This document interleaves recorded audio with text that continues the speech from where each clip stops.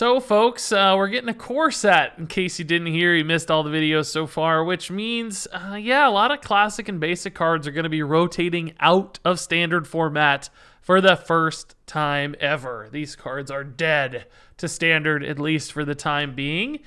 And that's going to have some major impacts on what certain classes look like and what deck archetypes might be able to exist. Some of the foundational cards that have enabled certain playstyles are going to be going away, which means we're going to be left with a totally different look for certain classes. For instance, behind me here, Savage Roar is leaving standard format. Can Token Druid exist without the finisher that is Savage Roar?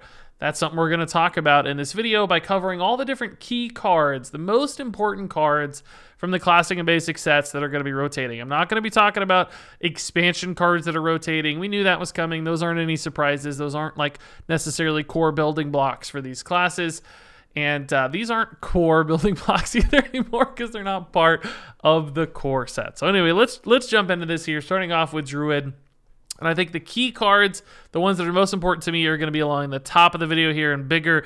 And other cards that really aren't going to make much of an impact as they leave are going to be the small, tiny ones down there over in the corner, those idiot cards. So for instance, we already teased Savage Roar. That's a huge burst damage finisher for Druid that's not going to be available. Now, back in the day, it set up like Force Roar combo Druid as like a combo finisher, but since Force of Nature got nerfed way back when, it's really been a token wide board enabler where you build a board of stuff and you use your Savage Roars to kill your opponent with lots of extra damage. And without Savage Roar, is Token Druid going to have enough follow-up damage and enough buffs to get there? I mean, there is Arbor Up that just got printed, which helps. It's a bit of a more expensive Savage Roar when you need it to be, so they might be able to get by just fine. But without Savage Roar, it's going to be harder. Basically, that's half as much consistency in getting your follow-up damage. Now, obviously, more cards can be printed. We can get a new Savage Roar more or less, but there's a chance if that doesn't happen or it takes a while, Token Druid as an archetype might not be able to survive. On that note, Druid is also losing Swipe, which is another good damage follow-up card or finisher style card. Can, of course, be used to clear the board, but it can also go face. And I think we're going to see a real trend in this video across different classes where a lot of damage is going away. A ton of reach and burst damage is leaving the classic and basic set. We've also got Moonfire over there, which may not sound like a lot of burst damage, but in combination with Malygos, which there's been a ton of Malygos OTK Druids throughout the years, that's another way Druid had to end games that is leaving. So it seems like Druid may not have quite as much finishing power, or at the very least, it's going to shift into something new. Druid is also losing Wrath, which in combination with Swipe could be a great mid-game board resolver, clearing up small minions, maybe cycling into a new card. Swipe often would also do the same, where you couldn't really go face with it, but you had to use it to clear up some minions. And without those two tools, Druid may have to use things like face attacks and like cards like Pounce, which are being added back into the core set to keep things in check in the mid game, or maybe just rely more on minions. As far as the other Druid cards here, there's really nothing that noteworthy. Most of these weren't getting play at all. Keeper of the Grove used to back in the day, as did Ancient Allure, but after their nerfs, they really didn't make much impact. Starfall popped into Quest Druid, but it really needed that double choose one to be powerful. It feels like without it, it's not that great. Maybe in combination with Poison Seeds and Wild, it's okay, but without that exact combo, it hasn't really seen much play in Standard, and the rest of these are pretty forgettable. And I don't think we'll have a major impact on the way we see or build Druid, so therefore they're not key cards that are getting lost. Alrighty, so moving on here to Hunter, and man, talk about damage getting lost. Kill Command is gone. That's a ton of Hunter's reach throughout the years. We've seen so many aggressive Hunter decks rely on those Kill Commands to pump in a ton of damage. On top of that, Eaglehorn Bow is another really reliable damage output card, fueled by secrets, of course, but even without secrets, sometimes is getting played as just 6 damage to the face, and with secrets, even more. And then Animal Companion is actually a pretty big damage output card too, primarily thanks to Huffer. And not the only charge card going away. We're also losing Unleash the Hounds and Tundra Rhino and Hunter, and a ton of other charge cards across the rest of the classic and basic sets. So what does this mean? Well, Hunter may have to play less aggressively without Kill Command, could maybe shift into more of a value or mid-rangey game plan. We've seen cards like Dire Frenzy coming into the core set, so maybe it's going to be more about value Hunter. Slow things down. That would be a nice change of pace. We may see less secret support without Eaglehorn Bow. Secrets might not be as good. There are still a few good secrets sticking around in the core set, with Freezing Trap and Explosive Trap, namely being probably the two best secrets historically for Hunter. So losing Snipe and Misdirection doesn't hurt there, but Eaglehorn Bow might, so there could be a necessity for additional secret support to really make that package good. There's cards like Petting Zoo that are still around, but is that enough, right? We might need a little bit more. Unleash the Hounds going away basically does a couple things. It's losing damage. It's also losing reactivity to the board. Sometimes Unleash the Hounds would just be a great way to clean up like a token druid board or some imps from Warlock and make sure you don't fall too far behind. And then occasionally set up with like a Leok from Animal Companion to push a ton of damage, or, you know, maybe in Quest Hunter, whatever wide board follow-up you might have available at any given meta. So without that, Unleash the Hounds is another damage loss and reactivity loss for Hunter. So all in all, it feels like Hunter gets a lot slower and loses 4 super key 3-drops. So what happens in the 3-drop slot, and where does Hunter go from a game plan standpoint? That's a tough one to answer. As far as other cards, there's a handful of decent cards here, you know, stuff that's seen a little bit of play here and there. Tundra Rhino going away might challenge like some weird combo-y stuff. It's about all it's been used for lately. Hunter's Mark, I mean, it's not been that great since it moved to 2 mana. Flare removes a little bit of secret counter tech stuff, but beyond that, nothing too crazy. Snipe is probably really the most played card here lately, but I still didn't think it was good enough compared to the other secrets that stuck around to really be noteworthy as a loss to the secret package. Eaglehorn Bow is a much bigger influence there. So all in all, it feels like Hunter's going to have to play things differently and reshape how it's normally building out its early to mid game here, with all of these super vital 3-drops that go in like almost every Hunter deck over the last 5 years, 7 years or whatever. They're gone. It's going to be crazy to see where Hunter goes from here. So speaking of losses, man, Mage is probably the most impacted class of all when it comes to challenging their archetypes and playstyles, because these top 5 cards here are just nuts. And frankly, some of the ones down below I could have included as well, like Arcane Missiles has been a great card, Polymorph has been an awesome tool for slower mage decks, Anthonitis has enabled a lot of OTK action with various Exodia decks. All of those are challenges to like Small Spell Mage for Arcane Missiles, Polymorph for control decks, and Antonitis for OTK decks. So that's 3 archetypes that lose really valuable tools. And then it gets even crazier up top because Kirin Mage challenges secret builds. That's been a great tempo tool for the aggressive secret mages out there. Frost Nova and Blizzard are both hits to control and any kind of burn or combo deck that's looking to stall out a board. Apprentice cuts away Exodia and like small spell mages that need to chain a bunch of spells, which we've seen a lot of that lately. And then Frostbolt's just like one of the best cards in Hearthstone. It's damage output, it's utility, it can freeze face, it can stall out minions, it can clear stuff, it can do damage. It's just like really one of the best cards in Hearthstone is gone for Mage. So they're losing archetypes, they're losing just really powerful tools, and they're losing a lot of them. So this leaves Mage in a really weird spot. I don't know where they go from here. I mean, they still have some secret stuff, and they even got more back in the core set, but it's like more value than tempo driven with cards like Arcanologist. So hopefully maybe we get a slower secret mage, whereas most of the powerful secret mages have been really aggressive decks. That would be a nice shift. Without these like freezes and stalls, it feels like Burn Mage maybe can't make as much of an impact. So I really don't know. There's so much missing here. It's hard to envision where Mage goes next. There's still some spell damage stuff laying around. We got Aegwynn coming too, which adds some spell damage utility. But it feels like Mage is going to be really reliant on new cards as opposed to these foundational cards to build decks. And that's hard to envision. So what do you guys think is in store for Mage? I think this was the most impactful losses from the basic and classic set.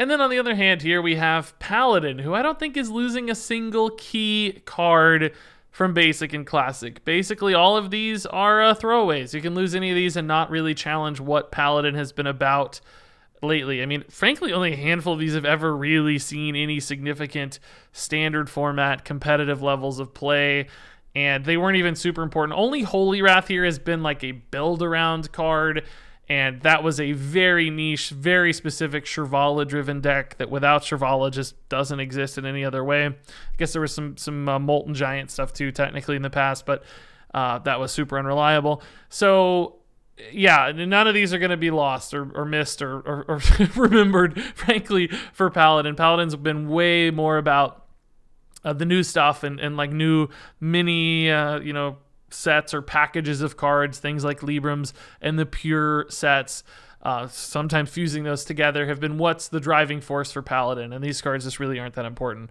I mean, there's okay cards here, right? Like Hammer of Wrath, Redemption, Lay on Hands, Holy Wrath, Avenging Wrath, Blessing of Might's been in some stuff, maybe Blessing of Wisdom. They're fine cards. They're just not super important to what the class is about. So, yeah, I don't think Paladin lost a single core card or key card. Man, I keep using the word core to represent like important or key, but that's really confusing because core is now a very specific thing. So they didn't lose any key cards. And then next up here for Priest. And, I included a few key cards here for Priest, but I don't really think they're that important. They're recognizable. They're played a lot. But I don't think without them that Priest is going to like struggle to build an archetype or lose access to a playstyle. So those are Shadow Word Pain, Thoughtsteal, and Cabal Shadow Priest, all things that have popped into a lot of different Priest decks recently or throughout the years. But Shadow Word Pain is particularly really replaceable. There's a lot of early game removal tools that keep smaller minions in check available to Priest.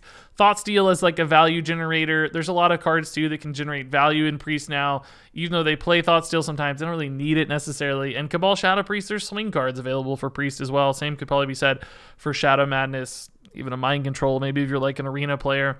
So these are really pretty forgettable, but, still noteworthy cards. You could probably have said the same here for Priest as Paladin, where none of these are really fundamental to the success of the class. I also thought about Inner Fire a little bit, because certainly historically, Inner Fire has powered some pretty crazy early game combo Priest stuff with Divine Spirit. But even then, that's not been something lately. That was just like one meta where that was relevant, and that's been about it really for Inner Fire beyond some memes early in the game's history. So yeah, I think Priest can do without these cards and really not notice much. Again, there's some fine cards here: Mass Dispel, Silence, Inner Fire, Shadow Madness is a great card. They're all fine. They're just not super important to what the class is about and how they're being played. So losing them won't be a huge hit. So next up, we got some pretty important ones here, I think, for Rogue. And, man, Rogue without Sap and Eviscerate is going to feel very different, I think. Sap just being, of course, a hyper-efficient way for Rogues to deal with threats or push through taunts. Really powerful tool. It's been in countless Rogue decks throughout the years, including some today. And then Eviscerate's been Rogue's like go-to damage output to go over the top. That's really efficient damage. 4 for 2 is awesome. And then Edwin also going away. I mean, since Edwin got nerfed, it's maybe not been as important, but historically for Rogue, Edwin has driven a ton of wins and been a very important card to support in the early game, and really put a ton of cards in your deck for Edwin, basically. A lot of 0 mana stuff and cheap stuff to make your Edwins good.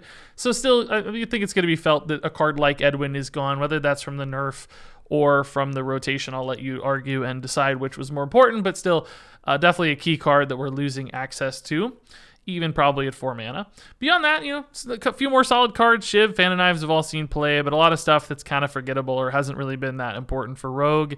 But it doesn't really matter because Sap and Eviscerate are just such big deals, I think. That's going to change Rogue's ability to play hyper aggressively because they won't have access to these really good tools to either pump out damage or deal with stuff on board to stay alive long enough to pump out more damage, or just to push through a taunt to pump more damage. And it might have to slow down Rogue a little bit, much like we've seen or talked about with Hunter as well, or Druid.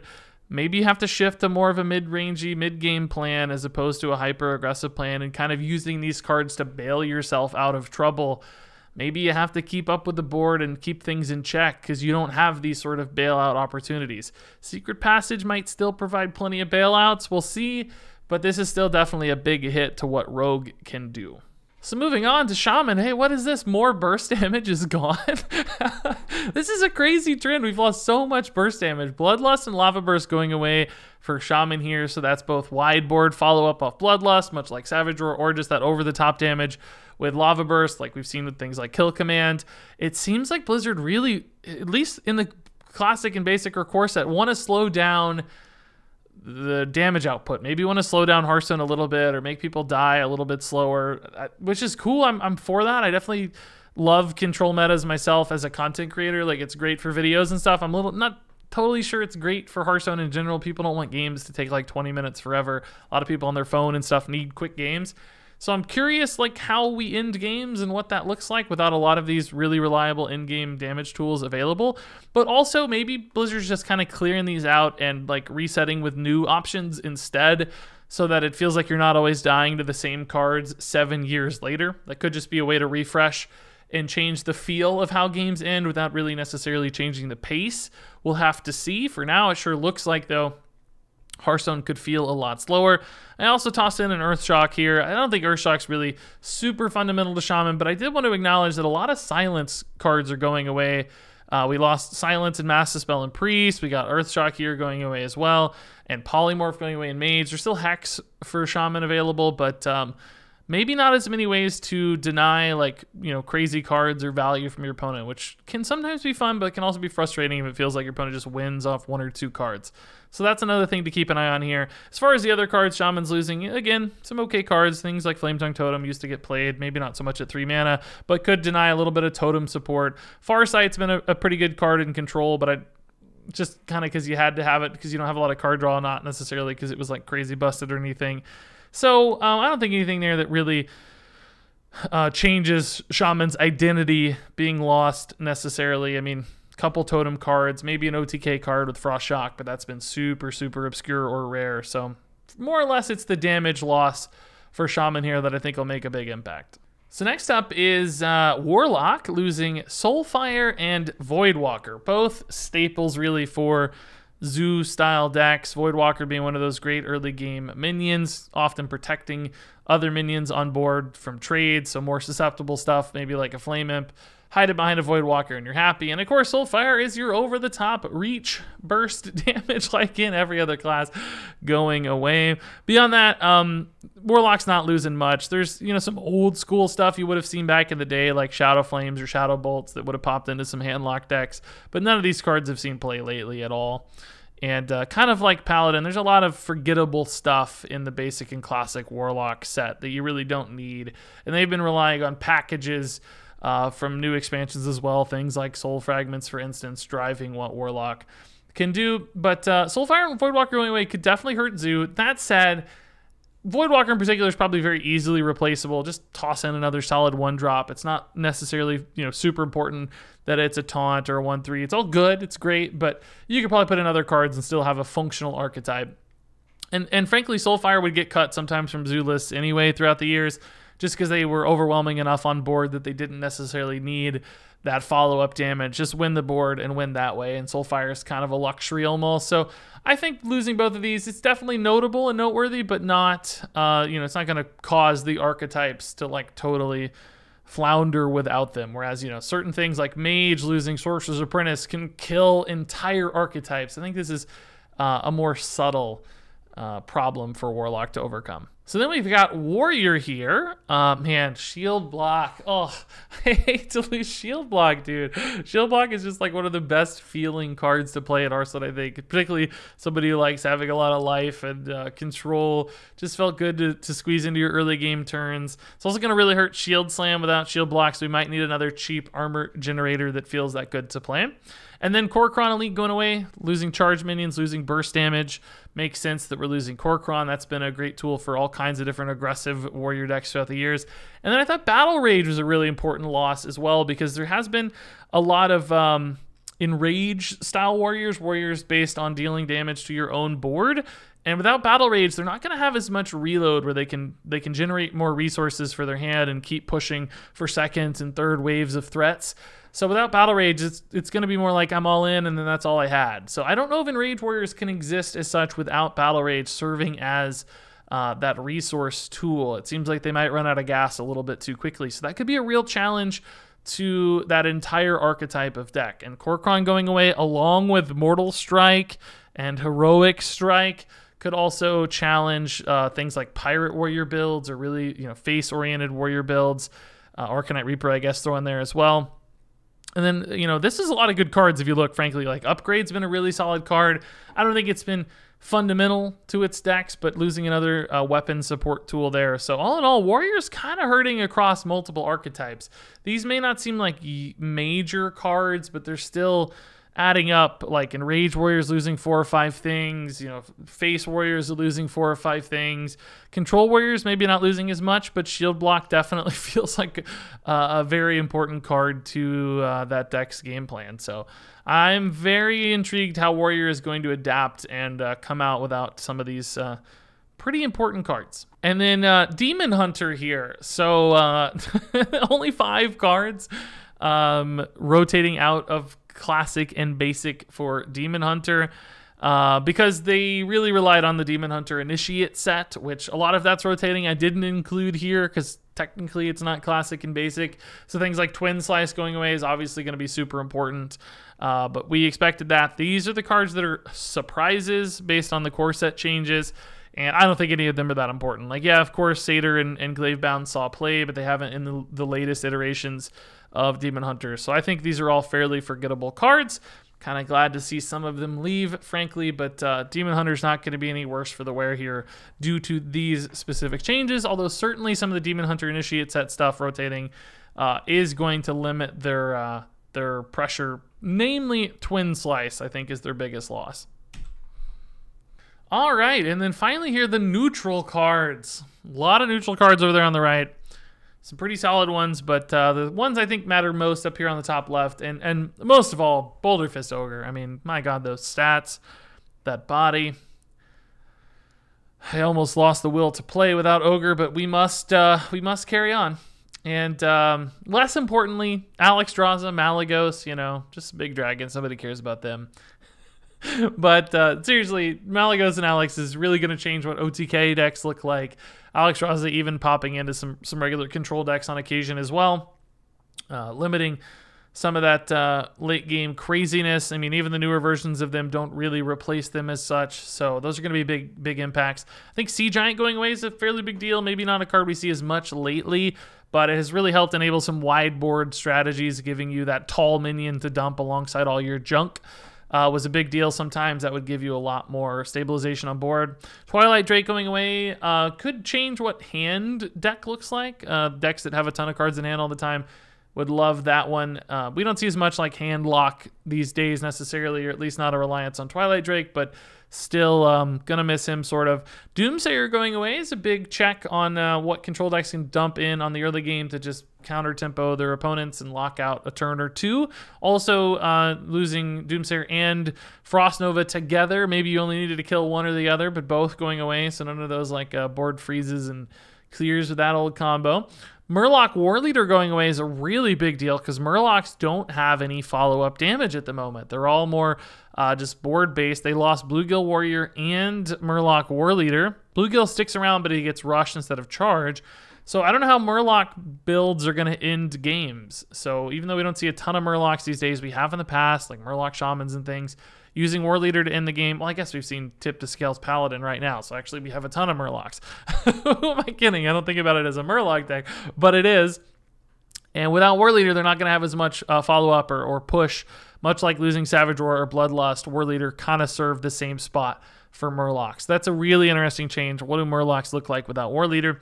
And then Wild Pyromancer going away I thought was noteworthy as well. It's just been a cool tool for spell-based decks to keep boards in check from time to time or enable things like, you know, the old Northshire Cleric Circular Healing. It's been a while since we saw that, but it was still a high utility tool that's not going to be available for people if they want to damage the opponent or their own board. Beyond that, there's still a few great cards here that I didn't focus on. Things like Knife Juggler and Questing Adventure and Dread Corsair has been really important to enable weapon decks, so that's one to note. Things like Harrison Jones have been decent, but usually other weapon tech takes priority. Even like, you know, Deathwing, probably doesn't really matter, but it's fun. Charge minions like Wolf Rider going away. So some important stuff. Oh, Southsea Deckhand's pretty cool too. That's going away. That gets played a lot. Some neutral draw like Novice Engineer is gone. So things that could have, you know, small rippling impacts basically on how we build and structure decks. But at the end of the day, I think the ones over here are the most important and the most fundamental to what the meta might require. So all in all, some really dramatically huge cards being lost, and building decks is going to feel so much different without some of these staples. Like going into Hunter and not having kill command, I don't even know what that means. Like, what does that look like? No Frostbolt and Mage. Like, I don't even know where to begin or how to handle that. So it's going to be exciting when we get into this new meta and figuring out what decks and archetypes fit classes. I think we could see some major changes. So all that said, share your thoughts below. What are you excited to lose? What do you wish was sticking around? How do you think this is going to have an impact on the meta? Is Mage like totally dead? How do they survive? What do they need? Share those thoughts and more in the comments below. But until then, thanks much for watching. And until next time, game on.